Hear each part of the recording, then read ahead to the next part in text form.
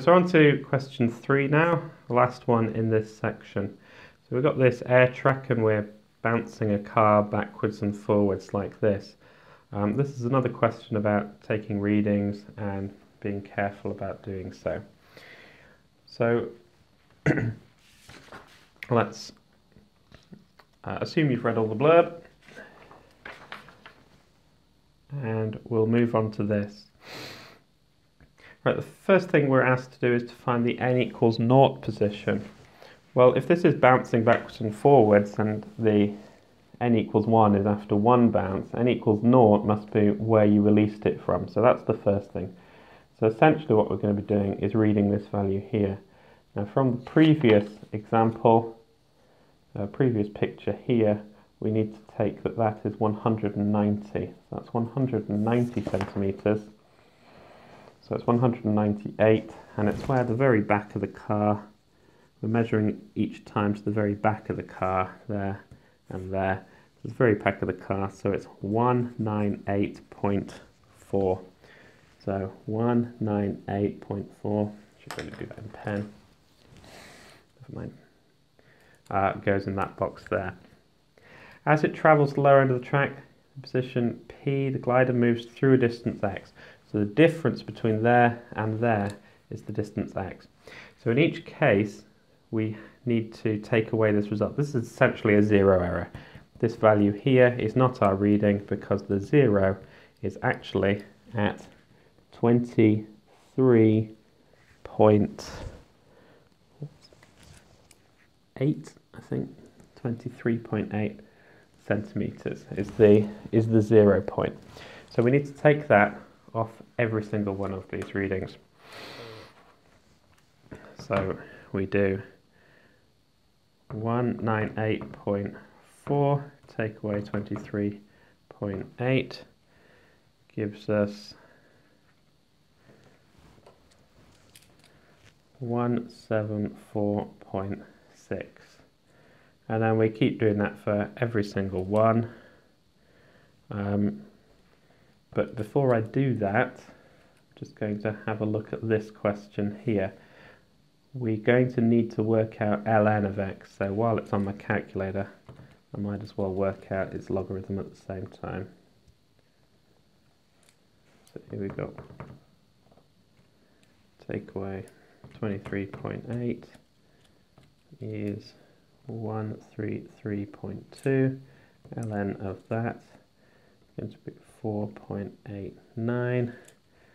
I guess I could do this to one extra sig fig, couldn't I? So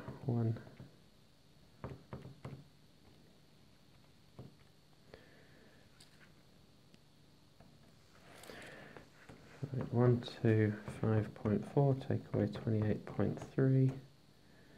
Nope, that's wrong. Take away 23.8. ln is 101.6. ln of that is 4.621. 101.3 take away 23.8 is 77.5. ln of that is 4.350. 75.4 take away 28. Keep doing that, don't I?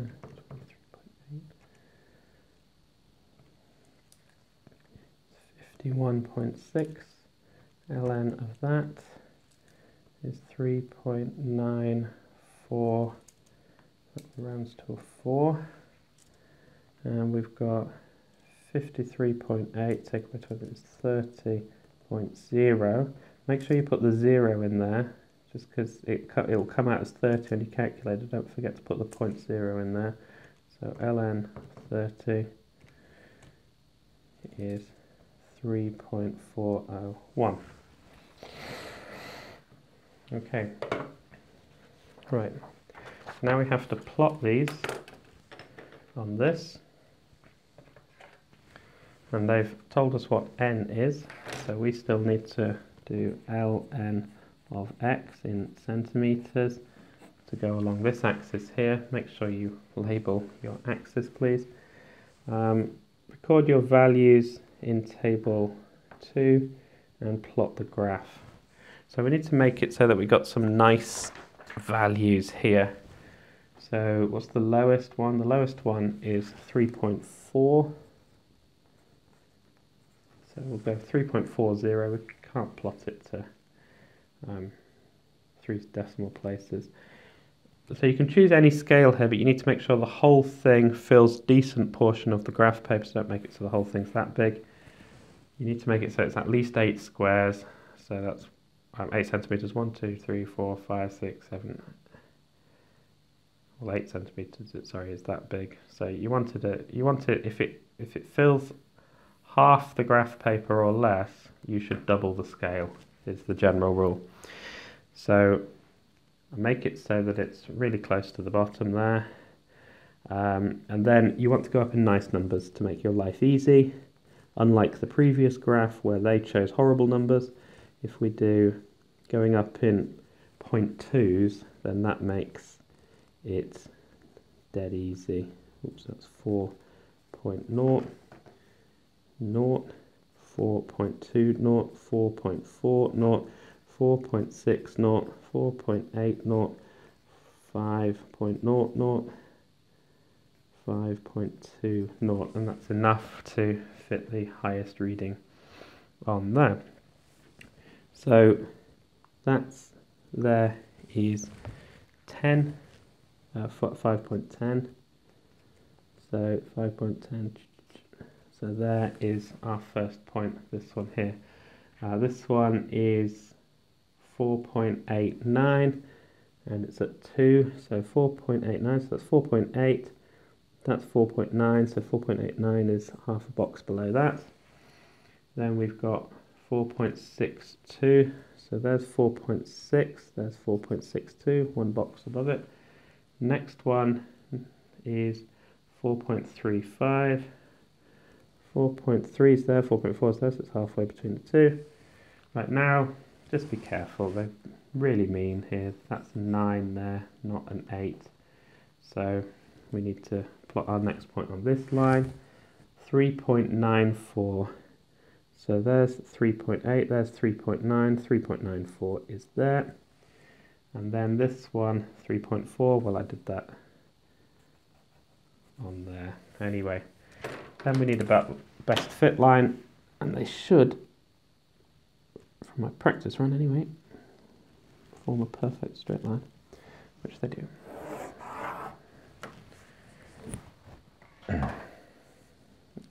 Pretty much draw the straight line through every single point. So that is our graph.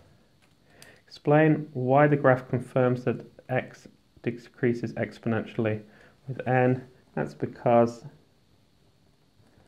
it is a straight line with negative gradient. Okay, question 3.5.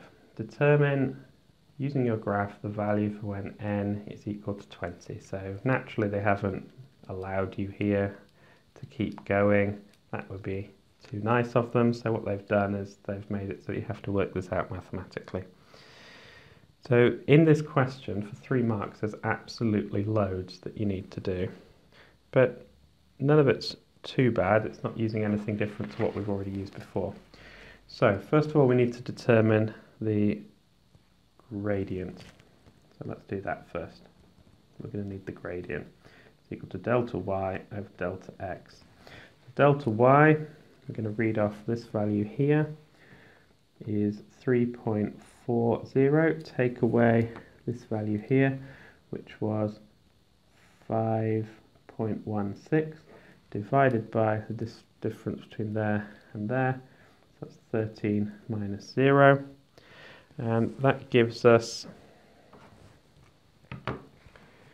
3.4, take away 5.16, divided by 13, gives us minus 0.13538, and the units of that are no units, because that's got no units and that's got no units. Right, you could also say the units of that are log centimetres as well, but that's what they tend to do in AQA, but technically it's got no units. Okay, then we need to do a little bit of mathematic jiggery-pokery. So we've got y equals mx plus c. Let's think about what graph we're drawing here. We're drawing ln of x versus n, and we're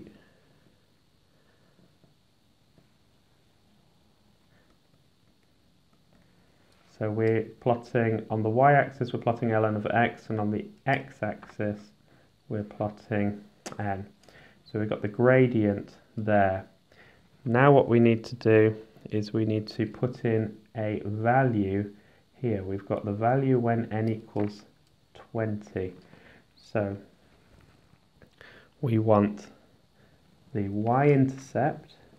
Well, the good news is we can read that off the graph. It's there. So that is 5.16 off the graph. So the equation for this line is ln of x is equal to m, which was this, minus 0.13538 times by n plus this 5.16. Okay, so now we substitute in n equals 20 into that, and we get ln of x is equal to minus 0.13538 times by 20 plus 5.16. So there we go. That was our gradient, times it by 20 plus 5.16 gives us ln of x is equal to 2.4523. So x is equal to e to the power 2.4523, which is equal to 11.615. So 11.6 centimetres to 3SF. Nearly there. Question 3.6. Describe and explain two procedures the student should take to reduce the uncertainty in the measurement of P. So if you remember there, this trolley is bouncing backwards and forwards like this, and you're trying to find out where it gets to the top.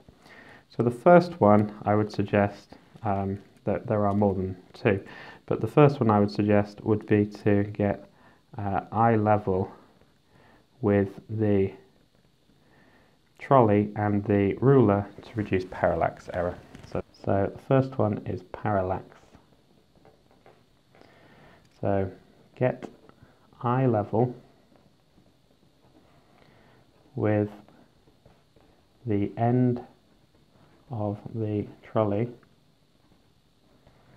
and the scale to reduce parallax error.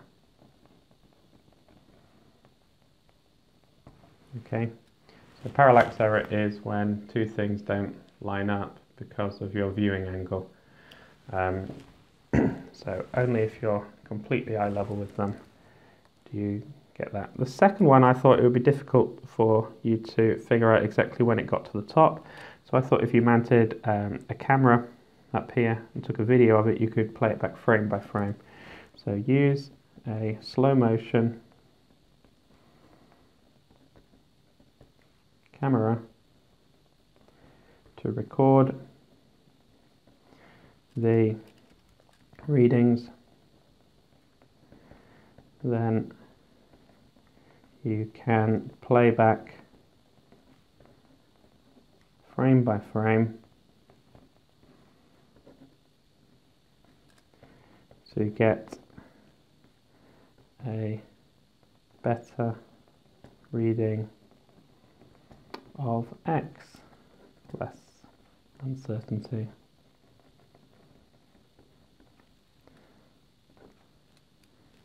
Okay, because you know where the peak is. There are other things that you could say there. Right. That's the first section of paper 3 done.